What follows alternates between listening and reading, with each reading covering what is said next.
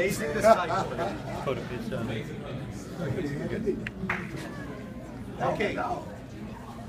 Let's keep going. Come on, Shawn. All right, brother. Come on. Okay, turning from problems to Christ. Let's talk about this 1 second. Come on. All right. Okay, problem focus. The person comes over to my house with a problem. He's so focused on the problem, it actually starts to affect him negatively emotionally. And although he probably has 10 great things going on in his life right now that he could just fall down on his knees and say hallelujah, he can see only that problem. And then my questions tend to focus him even more on his problem. Tell me about your problem. Where did that problem come from? Why do you think you have that problem? How long have you had that problem? So I have now effectively dug his hole deeper for him. I want to get to the root of that problem. You know, the root probably goes back to Adam and Eve, so what's the point? So, why? You know.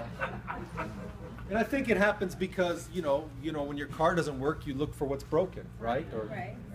you know, your side hurts, so you look for what is it? And there's an actual answer for that. It's the carburetor, or it's your appendix. But in Christianity, it's really not that way. It's not. There's not a problem. There's a lack of focus on Christ. So I need to focus on Christ. So problem talk. What's wrong with you? What's your problem? Why are you doing so badly? What's the cause of your difficulty? Whose fault is it? Oh, that's always a fun discussion. What are the other things that make it so hard? How do you feel when you've been treated that way? So, okay. As it's been excellently illustrated over the years, you know, remember the study where it's like, okay, if you're in sin, you turn away from the sin and turn to God. You don't stay focused on the sin. You turn to God. Christ focus. What could God do? Come on. That's a good question. What could prayer change? Jesus, always ready to meet your needs. What could you see happen with God? What have you already done in the past with God that helped you change that? What are your gifts? When has God blessed you? What does your small group most appreciate about you? What does the Bible promise about this situation? What miracles have you seen? When has it been better? Brothers, I do not consider myself yet to have taken hold of it. But one thing I do, forgetting what is behind and straining towards what is ahead, I press on towards the goal. The goal is to be like Christ. To win the prize for which God has called me heavenward in Christ Jesus. Right? Christ-focused leadership. Guide the disciple with skillfully using different questions. Stay true to God's plan of faith, hope, and love. The goal of discipling is to suggest the possibility of life without the problem. Life without the sin equals Jesus' life, right? Yeah. Right. So if I have a problem today, there's an actual example of someone who lived on this planet without that problem. His name's Jesus. So I don't need to focus on my problem or even where it came from. I need to focus on Christ and how he lived without it. Right.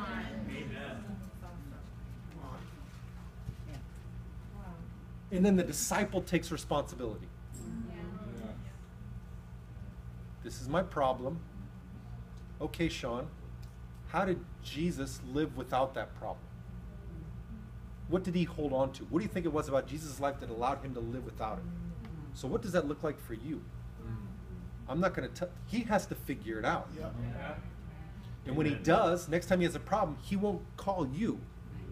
He'll think about Christ. He'll start studying his Bible. He'll start meditating on how Jesus would have done it. The disciples walk with God. Number one, help the disciple figure out what God wants and what he wants. I really want to change my prayer life right now. Let's say that's what I really want. I really want to grow in my prayer life. Okay, excellent. Why do you think that's an important thing? Can you show me from the Bible why you think that's an important thing? Obviously, we know it's an important thing. But sometimes disciples want things that you're going to have a hard time showing me in the Bible God wants that. Yeah. Anytime someone says, I really want to do this, I say, what scriptures inspire you that you should want that that's possible, that can be done, that's important. Then they look at the verses and they find them and they get inspired. The Bible says that they can have that. Right? I mean, we want to guide them to do that. Look for what God has already placed in the disciples' life that is working and encourage them to do more of that. Things that are not working, don't do it anymore. Have you ever had a talk with someone? Have you ever had a talk with someone who's not having good quiet times and you say, this is what you do, and you tell them how you do it. And then they do it for a day, maybe 2 days, and then it's gone. Yeah. Why? Because it's not them. Yeah. Right. Andy Fleming is awesome. I love Andy, and there's so many things I learn from him, but there's certain things that I'm just not Andy. And Andy's not me. Right. And now I have the honor of working closely with Douglas and with Wyndham and Valder. There's amazing guys, but they have very different gift sets than I do, a very different temperament. I can't be Doug, and I can't be Val, and I can't be Wyndham. I want to grow and be more like them. But there's certain things about them that are just them, and it's just not. I want to imitate their faith. Right. But I'm never going to be them. Right. Come on, bro. But I can have as much faith as they do. And I think we have to help the Christians connect with that. And we'll talk about how to do that. Christ-focused leadership. It's an agreement with the Spirit's intention when he focuses on strengths or sections of the problem. Creating a vision of life without the problem. You know, it's interesting. Everyone who, well, I'll explain this in a minute. The Christ-focused leadership purpose is to help the disciple get unstuck and back on track with the Lord. All the problems are viewed from within the context of the ongoing work of the Spirit. Can I create a vision of life without the problem?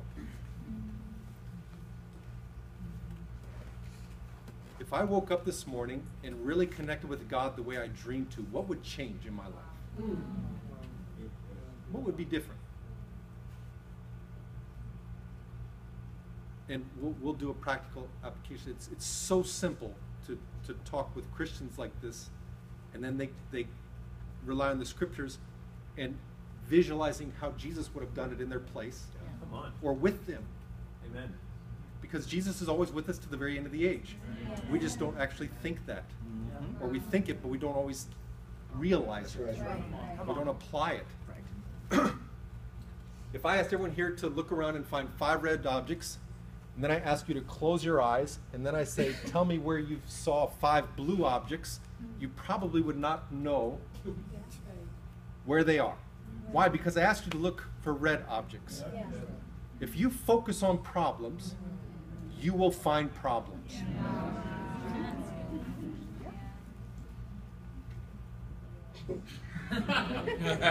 If you focused on Christ, you will start to see Christ in everything. Right? And there's been studies, I know you've heard different stories like that, where there was one in Stanford where they took 8 absolutely normal people and put them into a psychiatric mental hospital thing. And they committed all 8 of them. People were in there for like, I don't know, from 10 to like 55 days. 2,100 pills were given to them all together. And they were all 8 absolutely normal people. But they went in there, and people assumed they had a problem, so they tried to treat the problem. And even if they said they don't have a problem, they said, oh, he's in denial. His problem is that he doesn't see his problems, so let's give him some more pills. So when the experiment was done, when they were all out, they went back to this Stanford medical health thing and said, you know, just so you know, actually all these people were normal. And we want you to know that over the next 4 months, we're actually going to send in more people that are normal, just to see if you can figure it out. Over the next 6 months, they kicked 41 people out that tried to get admitted, and they actually never repeated the experiment. They never sent another normal person in, but now they're looking for people that, and they started whatever you look for, you find. That's the point I'm trying to make. Sure. If you look at this, if you look at the disciple and you just see the Holy Spirit, the scriptures, the life of Christ, You just refuse to see anything but what God has actually put in there. That's truth. The old is gone, the new has come. Is that true or not? Yep. If it's true, then the old's gone, the new is here. Right. Focus on that. Because if you decide to focus on the problems, you'll find the problems. Because they're there. You find what you look for. Oh, that's the actual experiment. I didn't know if I actually had it in the notes. Pretty good. Let me give you an illustration from the Old Testament. Come on, bro. Come on. 1 Samuel 17, 32, 37. Let no one lose heart on account of this Philistine. Your servant will go and fight him, Paul replied. You're not able to go out against this Philistine and fight him. Discipling from his perspective. Come on, bro. Because for Saul, he can't. So he's going to give advice that connects with him. Right? Yeah. Sure. Wow. He's not worried about what David can do with God. He's saying what he could do. Come on, Shawn. Obviously, he can't do it. Right. You can't go out and fight that Philistine. You're only a boy. And he's been a fighting man from his youth. But David said to Saul, your servant has been keeping his father's sheep. When a lion or a bear came and carried off a sheep from the flock, I went after it, struck it, and rescued the sheep from its mouth. When it turned on me, I seized it by its hair, struck it, and killed it. Your servant has killed both the lion and the bear. This uncircumcised Philistine will be like one of them, because he's defied the armies of the living God. The Lord who delivered me from the paw of the lion and the paw of the bear will deliver me from the hand of this Philistine. Saul said to David, go, and the Lord be with you. Okay. Wow. Let's talk about this a second. The grace event, right? So here we have David, he's a shepherd, he's got sheep. A lion shows up. That's a problem. Yeah. Oh, yeah. That's a problem. That goes in category, we have a problem. The lion's here, and he's taking one of the sheep. Now, if they had cell phones and David could call me Shawn, what do? Dude, let him go. It's just one. That's not a big loss. It's better that you stay alive to protect the other sheep. And I give him that advice with full confidence. But that is not who David is. That's not his walk with God. That's not his faith. That's not his gift set. That's not what God put into him. It's a unique person who has his relationship with God. So I would have taken David off course, but luckily there were no cell phones. And David said, over my dead body, he goes after a lion, strikes him, and kills him. Now, in theory, there could be two possible Davids. There's the one that heard my advice, saved himself, saved the sheep, and he's good. Life is good, life goes on. Then there's the other David who killed the lion. Now, the next situation comes up in his life, because situations tend to repeat themselves. That's right. Yeah. One David, now a bear comes. What does the one David do? He goes after the bear, strikes him, and kills him. Now, the other David, who had the cell phone that called me, he let the bear have a sheep, but he saved the rest of the sheep. Two different Davids. I'm not judging one or the other. I'm just saying there'd be two different Davids based on me trying to guide them. Yeah. So the bear was another huge problem. We have two different Davids, but then a third huge problem comes up. There's a Goliath. Yeah.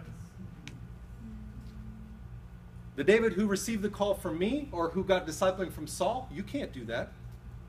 You can't take on this guy. This guy's impossible to take on. But David, the one who took the lion and the bear, said, no, wait a minute.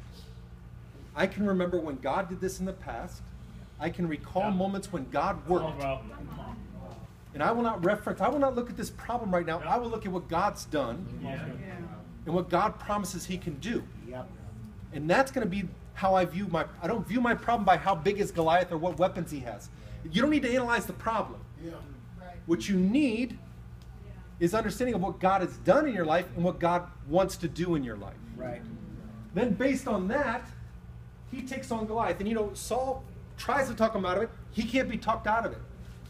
David has great faith. And then Saul tries to tell him how to do it mechanically. Take my sword, take my shield. He's like, dude, I got this. Exactly. All I need is a sling and a stone. See, not everyone's going to do it the same way as me and you. But so often I go into great detail of how the shield and the sword should be. This is how you do it. This is how you read your Bible. This is how you pray. This is how you need to go and share. It's all about my technique. Wow. But it's not necessarily going to work that way for them. Nope. They're different than I am. Nope. So I don't have to come up with the answers, actually. Once again, that sets me free. They have the answers in them. I need to help them find their lion and their bear. And the great thing about disciples is they've all had their lion and bear. There was a moment when they made a decision to be a disciple.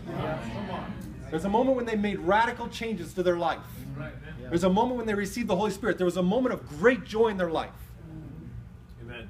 But if David, at this moment with Goliath, if he would have forgotten about the bear and the lion, he would have not taken on Goliath. He referenced those victories to take on the next battle in his life. He's not focused on the problem. He's focused on what God can do. Great stuff. Amen? Amen. Does that make sense? Oh, yeah. So there's two options for David here. The one that protected himself, went off, got married, had kids, has sheep, and he's living a great life, but it's just not the life God could have given him. Right. No one gets stuck. No one gets stuck. God is too awesome, too powerful, and the disciple is too amazing for anyone to stay stuck. You just can't explain it if you look at the scriptures. The only reason half my church stays stuck for long periods of time is because I've accepted that's just the way it's going to be. I got my 10% that are my workhorses. They help me take care of the 20%, and there's always 50% that's just kind of there, and then there's 10 that's always kind of the, they may fall away, we need to take care of them. But the potential of the Church of Christ, the greatest organization ever in the history of the world, is that every single member can connect to the power of Christ. I have to be relentless in my faith that God can use them to do anything. They're not too young. They're not too scrawny. Nope. They're not too on, this. bro. They're not too that. Preach. God can do anything through them. That's right. Amen? Amen. And the servants of the man of God. Oh, did I even read that? Or did I get distracted? The whole measure of Christ, the fullness of Christ. No one gets stuck.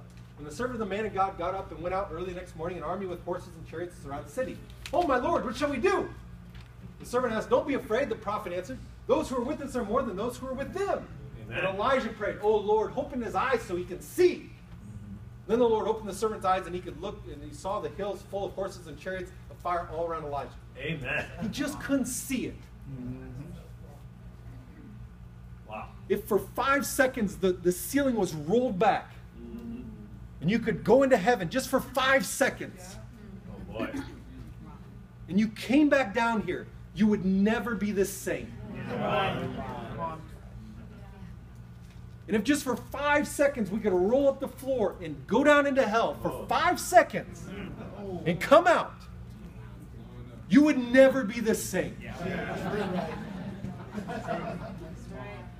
If Jesus could walk through that door right now and say, I've decided to join the ACR region, it would never be the same.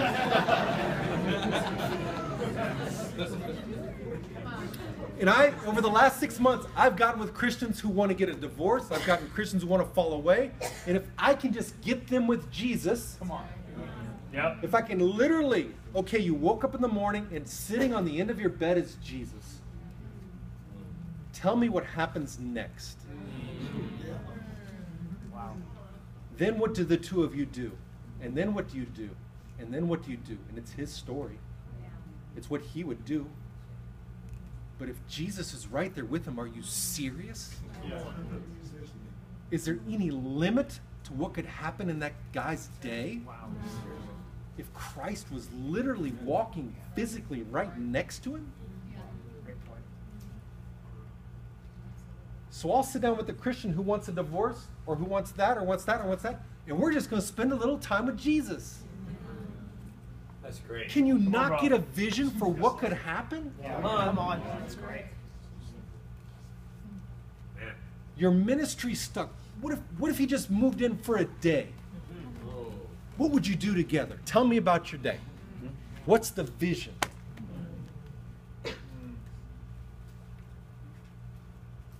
And then it's not about my experience or what I would do or let me tell you how to do this, but people create their story with Christ based on how God has created them, Yeah.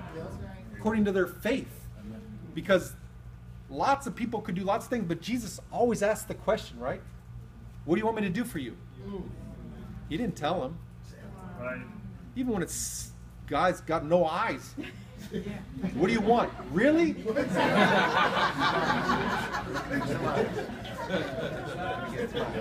But people have to make up their mind what they want. Right. They've got to decide for themselves what they really want, and then it's God can do it. I've got to quit telling everyone what they want and what they should want and what they should do. Do you not know? Let's look at the Bible on this topic. Let's connect them with God and see what there's no limit to what God can do. Amen? Amen. You know, it's funny. Someone can part 3, part 4, then back part 3, part 4, part 3, part 2, and you think, wow, did I miss something? Did I fall asleep? Okay, this might actually be. No, we'll go through this real quick, and then we'll stop because it's dinner time, right? Some new skills. We're going to move into a little bit of the practical piece to this, okay? All right. Some new skills. This is what I would call them. Leading from one step behind, being a guide to grace, be an encourager. You don't know. That's the toughest one usually for us. An expert listener, empathy. Yeah. Leading from one step behind. Hold on, I have some notes. I want to make sure I don't. Shawn. Great. Great stuff, bro. Okay. You know, the great thing about some of the discussions I've had with people doing this, I don't actually have to do anything. They have to do the work. What's the problem? I'm stuck spiritually. I got with a minister who's leading a region in Kiev, and he said, I just feel so flat and so stuck. He said, I can't even find the energy to want to. So I think, okay, lion and bear. When was there a time that you felt like you weren't stuck? Come on. Tell me the last time you didn't feel stuck, that you actually felt zealous and fired up. Mm-hmm. He said, well, it was probably a month ago. I said, what was going on? Well, I was having quiet times outside. Okay. When was the last time you had a quiet time outside? He said, well, a couple months ago. I said, so tell me about that quiet time. How'd you do it? What did you do? What verses from the Bible inspire you to do this? Why do you think that's important to God? Why do you think that clicked with you emotionally? And he's going on and on and on. I said, okay. Tell me then. So let Ephesians 3. God can do more than you can ask or imagine. Tell me your day tomorrow. Imagine you wake up and Christ is with you in the morning. You wake up, you roll over, and he's sitting there. Tell me, what are you going to do? And he said, well, I'll get out of bed right away. I said, okay. Then what are you going to do? And he said, well, I won't flip on the news and read about what's going on in the Ukraine. I'll probably go and pray. I said, okay, what else would you do? He said, well, I'd probably want to go outside. I'll go for a walk. I said, well, that's awesome. What time would you need to get up to make all that happen? He said, well, I'd probably have to get up at 6. And I said, okay, excellent. I said, when was the last time you got up at 6? I said, about a month ago. I said, well, what time are you going to bed? And he said, well, this time. I said, well, what do you think you need to do to get up at 6? I'm not telling him anything. I said, well, I probably need to go to bed earlier. And I said, all right, so you'll go to bed earlier, you get up at 6, you go with Jesus out, and you're going to pray. And I said, when you come home after that prayer, what do you think will be different about your morning? He said, I'll probably wake up my kids with joy in my heart. I said, what do you think your kids will notice? And he said, I'll probably be less agitated. I said, what do you think your wife will notice? He said, she'll be totally fired up. You know, she would notice that I'm giving her a hug in the morning instead of being short. And he starts going through this. I said, so then tell me, what's staff meeting going to be like after you've had an incredible prayer time? He said, I'll probably have good news to share. I haven't shared good news in a while. I said, what else? He said, well, I'd be more excited, more fired up. And I said, what do you think will happen during the day? He said, well, in the past I used to pray about situations and God would fix them before I even had to meet with them. Yes. And I think if I was praying a lot more, God would just start blessing situations. And he said, usually, lately I've been sharing my faith and I just don't even believe something's going to happen. If I had a great prayer time, I'd probably believe I'd be meeting open people. And he starts listing all these things that are just going to be different. Yeah. And I'm seeing the change on his face. Because he lacked motivation just to do what he knew what to do. Right. But once he starts really thinking through what's different in his day, he's like, I just need to repent. I just need to get out of bed and go pray and start my day with God much stronger. My entire day would be different. And he did that, and about 5 days later he calls me and he said, he's sharing about people he's studying the Bible with, things that have changed. I didn't tell him a single idea. I helped him find the lion and the bear. He said this was his problem. That may not even be his problem. I don't have to be the expert. If that's not it, trust me, we'll find it later. Connected him with the scriptures and the lion and the bear and made it simple. What would you do if Jesus was with you? What would be different? And it changed his perspective. But I'm leading him from one step behind him. I'm not telling him what to do because I'm different than him. Yeah. Amen. I don't like to go outside to pray. I like to turn on my hair dryer in the bathroom and get on the floor. Well, whatever, man. Whatever. Because it's always cold and it makes so much noise I don't hear anything. Yeah. And I can really focus. I love it. It's my favorite place. Now that's not going to work for the majority of the Christians, and I'm actually a little bashful to even say that out loud. If you have sincerely told many Christians your very best experience of how to fix something and it didn't work for them, don't take it personally. They are not you. Lead from one step behind. And when it's their idea, they own it.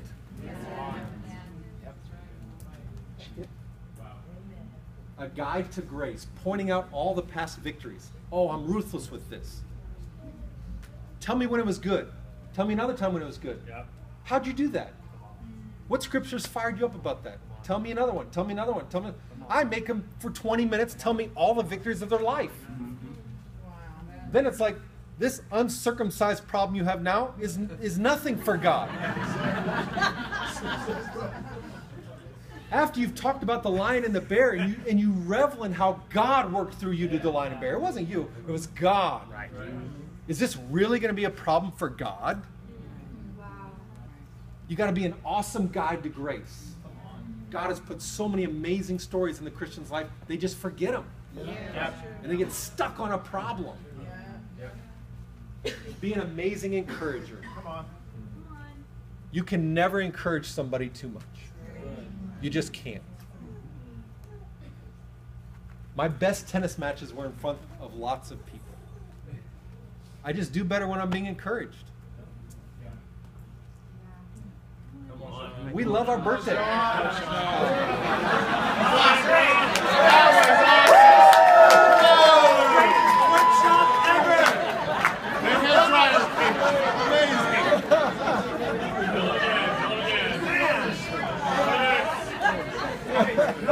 I should have started with this.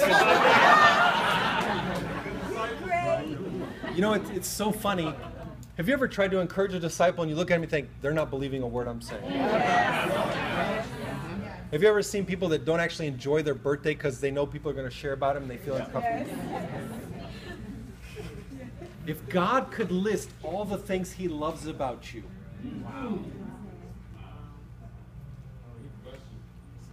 it'd be an endless list.